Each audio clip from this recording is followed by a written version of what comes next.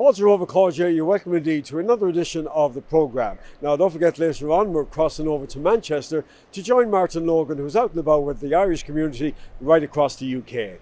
This week we have a very special show because we're coming to you from downtown Castlebar. As you can see behind me, the voluntary committee are putting in final preparations for this year's St. Patrick's Day parade. It's going to be a fabulous event. Hopefully the sun will stay shining, and the day has started off with a very special breakfast for this year's Grand Marshal.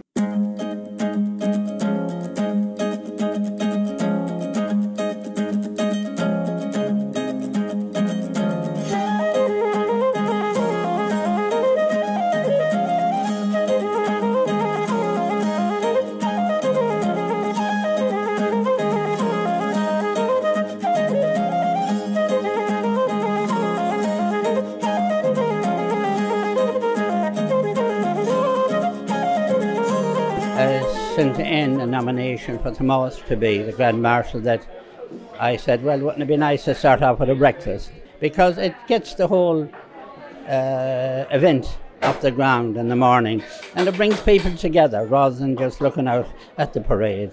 And Thomas's friends are here, and his family. Of course, everybody's having the traditional Irish breakfast, but the nice thing about this event as well, that the proceeds are going to charity as well.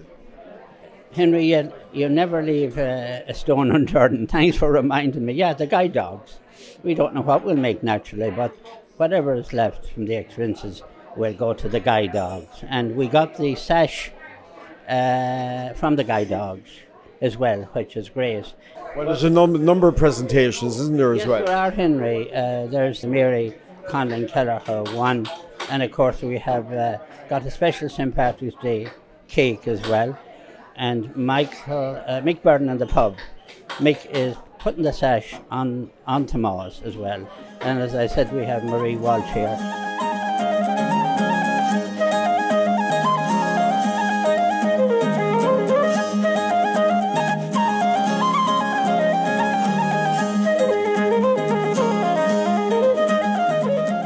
Marie, you're the very special guest at this inaugural breakfast in Castlebar. It's a very special morning. What way to kick off our national big day holiday, and it's very special when I got acknowledged and asked to join.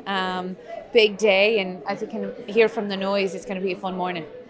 Of course, this is something big in America, isn't it, the breakfast, and starts off the Patrick's Day celebrations in style. Yeah, it is. It is actually very big. You know, we used to do them in New York and Philadelphia quite a bit, and they were called sober St. Patrick's Days. But you can tell from this crowd, there's no need for any kind of message like that. But I'm delighted it's come across the waters here, and I think it's going to take off. In the last couple of weeks, the more and more people I was telling about, I'm going to like a sober St. Patrick's, honouring our Grand Marshal, and it was gaining traction. You could see the wheels in the brain moving, and I do hope it takes off across the country, because what a way to bring people together. Our country are built on people having conversations around a dinner table or a breakfast table, and this what better way to do that than today.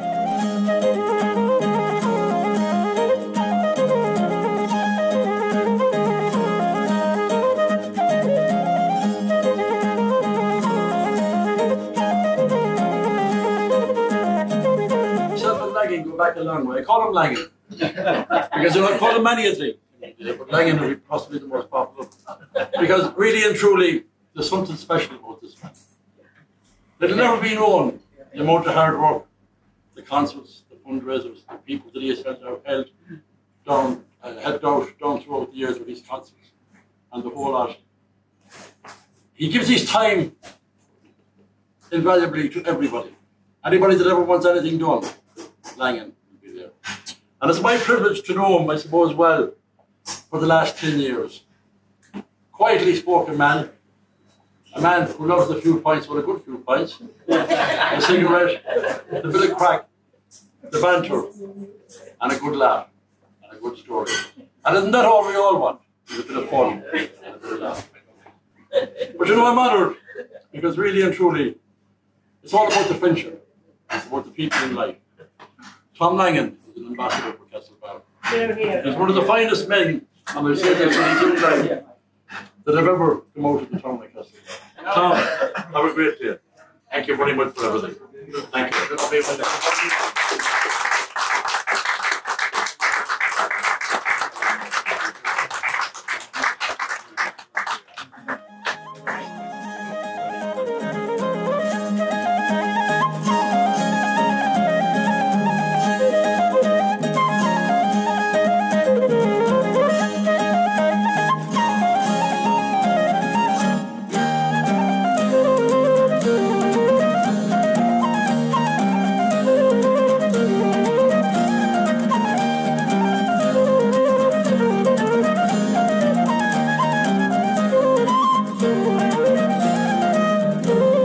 find out more about this year's Grand Marshal, we caught up with him at work at Murray Ambulance Service.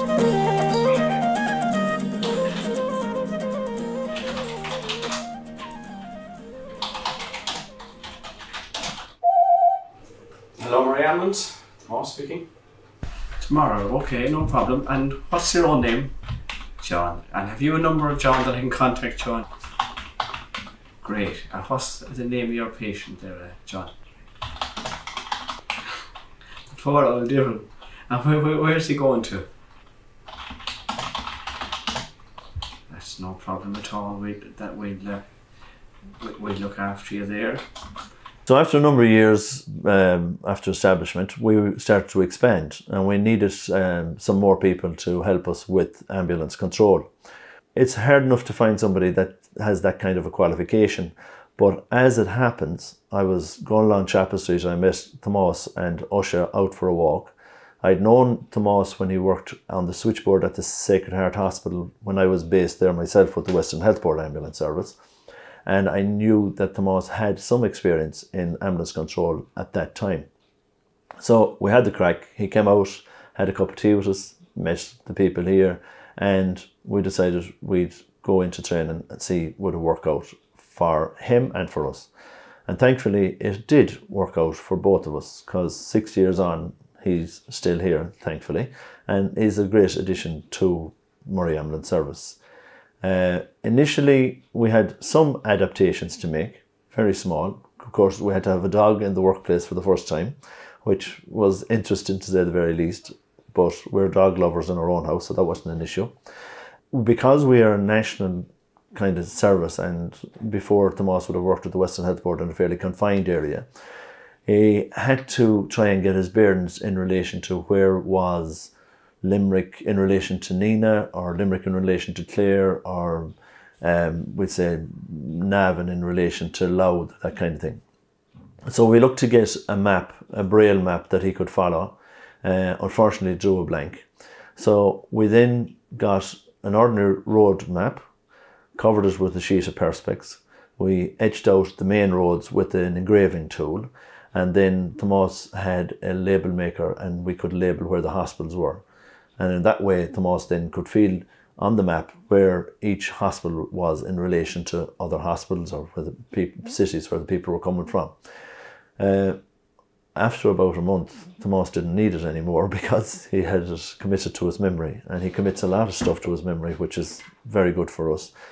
So I would say to other people, you know, we make adjustments for everybody in the workplace, whether it's work-life balance or family balance, particularly with people who have children and child minding issues. We make adjustments in our company for that, and other companies can do that.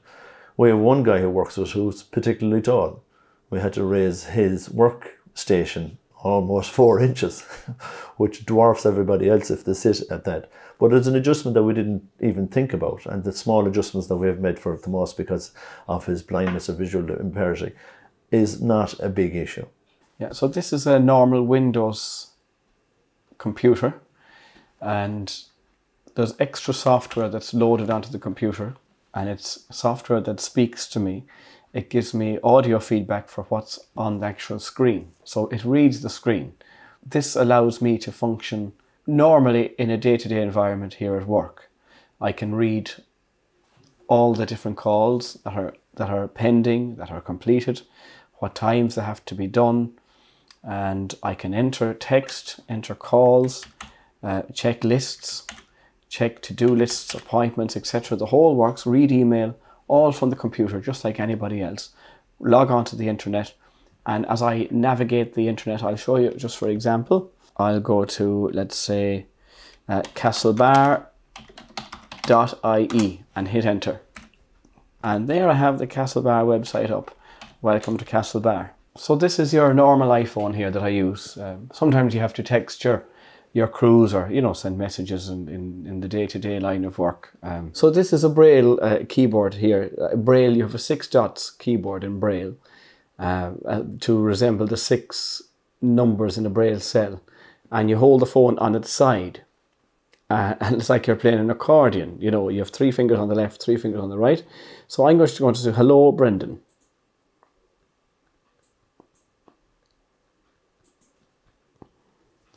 Hello, Brendan. How are you today?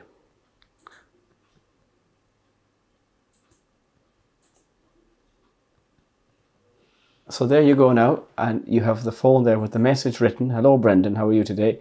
I wrote the message in Braille, but it's been transcribed automatically by the phone into the print text that you can see there in front of you.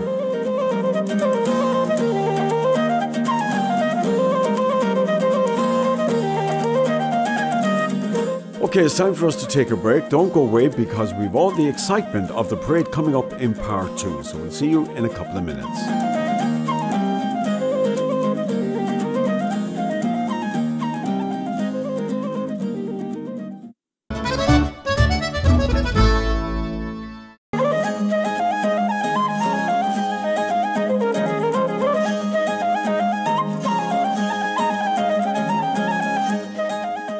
It's an integral part of Castlebar, the life of Castlebar, an annual event. Brings all the communities together, all the different organisations, and it's a real community spirit and St Patrick's Day Parade. Hopefully it'll clear up for the day, and it's looking like that. And the committee have put in a great lot of work here this morning under torrential weather this morning. They got the floor or the stand ready, so hopefully it'll be a great day. Conor, why did you join the committee? Well, I love participating in volunteerism around the town. It's our national day. I'm delighted to be involved in it. I marched in it with the Reserve Defence Force for over 25 years. So it's a natural progression that when I finish with the marching that I'd help out. You see the guys that have been doing it for years get criticised if it was called off due to bad weather. Our new motto is the parade goes ahead regardless. It's up to you to decide whether you partake or not, but the parade will go ahead at 2 sharp. You have a double role here today, I'd say, because you're also involved in the pantomime and they're very active in the parade. We are now. I'm so looking forward to it again. I'm doing the same as I did last year now. I'm dressing up as Mickey Mouse. Won't be a spoiler because it'll be all over. But the kids love it. And it's great fun as well because no one knows who you are under the costume. So you can catch a lot of people out. But we're so looking forward to it now. We'll have characters now, some Disney characters, some fairy tale characters. And everyone's having a bit of a laugh. And it's all about great fun. It's wonderful to see all the flags today, all the Mayo flags, all the tricolours that are flying high, and all the people, all the volunteers. And I want to compliment each and everyone for turning out. All the schools that have practiced all week, all the marching bands, and they're coming from all over. We're having them from all over the country here today, and it's one of the biggest and the best ever parades in the county town. And I'm delighted to be here as Cathaoirleach the Mayo County Council in my own town. Liam, you're responsible for a lot of the planning for today's St Patrick's Day Parade in Castlebar. Responsible for the area up here at the top of McHale Road and trying to get the parade around Castlebar smoothly and in one piece. So what's the plan now today? The plan today, we're currently forming up at the top of McHale Road outside the McHale Park entrance. At 2 o'clock is kick-off time, and we're going to bring the parade around the town in the traditional route. The logistics of organising the parade to get this from here to the reviewing stand, it's quite an undertaking. It's an undertaking, but if you have good switched on people helping out, it makes things an awful lot easier. So what's your biggest concern now today before it gets underway? The main concern today is hopefully the weather and the rain will hold off so that the kids and the rest of us can have a good, enjoyable day.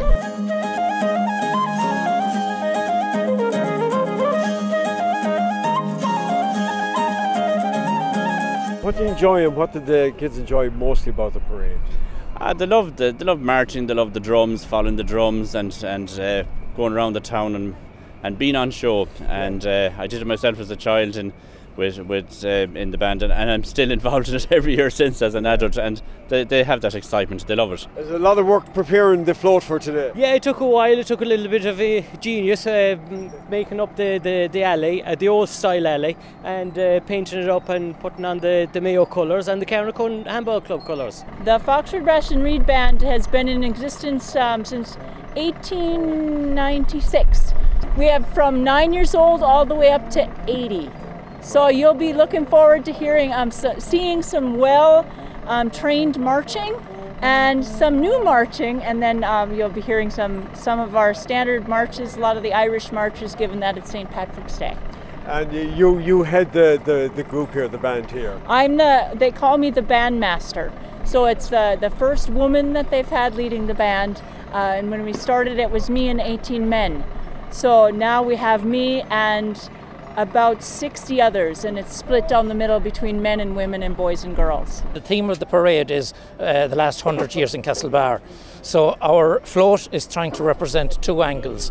One, the activities that take place in the shed and what the shed is about to attract newcomers. Secondly, our cottage represents older Ireland, where we have the whitewashed cottage with a thatch roof and an open fire, as you will see, with the hob and a couple of men probably sitting around talking and sorting world affairs.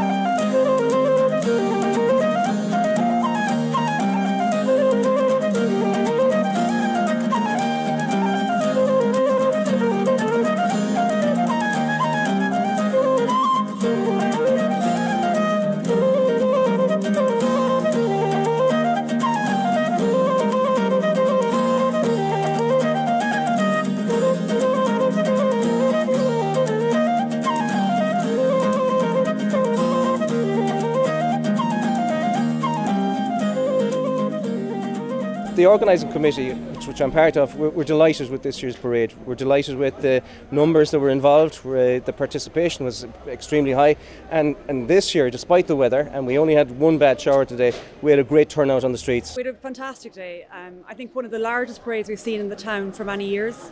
All of the schools turned out, big floats, and I think a historic moment as well to have Thomas Langan with his guide dog as Grand Marshal for the parade. I think it was a special day for the town, for him and for the parade. It was an excellent parade, one of the best years I think that the parade has been, and thank God the weather held out. There was only the one shower. The shoes are a bit wet, Henry, but there's no doubt they'll dry out, but it was excellent, and I'm delighted for all the people that took part, all the bands, and of course our Chief Marshal Thomas. This was the biggest, the best ever in Castlebar. I'm delighted to see that, and I'm delighted also to be part of the committee, because it doesn't happen easy. We have a great committee in Castlebar, we have great people in Castlebar. This is the county town. It's only right and proper that we'd have the best parade in this county in this town. You have to think of all the people that put the effort into this day. It starts months back, of course, and it was great to see the floats, and the bit of humour as well is very important, and I suppose the heritage. There was a lot of that on view today, so it was great to see it. And sure, it's a great family day and great for the youngsters to get out. All credit to the organising committee. They really pulled it off again year after year.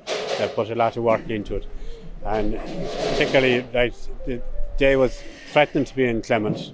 It's worked out okay, especially the schools and the bands from the schools and that and everything. It was really a fine, thought-out, fine day.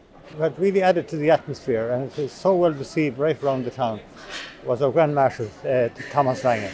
The grand finale, when he closed the whole thing out with that famous song "You'll Never Walk Alone." I know it's associated with a particular football club that I don't actually support, but I certainly enjoyed that rendition today. It was absolutely tremendous. Almost time for us to go, but before we do, can I remind you there'll be a repeat of this programme on Saturday next at 8 o'clock. And don't forget, coming up after the break, we're heading over to Manchester to join Martin Logan, who's out and about once again with the Irish community. Well, we're going to leave you now with our Grand Marshal singing a great classic song, You'll Never Walk Alone. So until next week, slán go fóill. When you walk through a storm, hold your head up high and don't be afraid of the dark.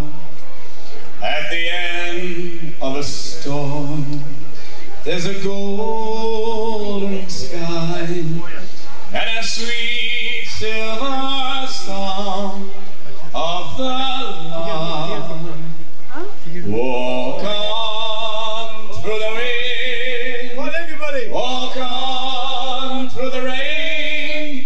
Though your dreams will be tossed and blown.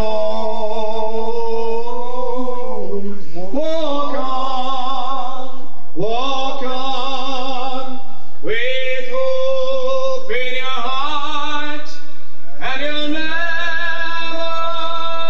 walk alone. You'll never walk alone. Thank you very much.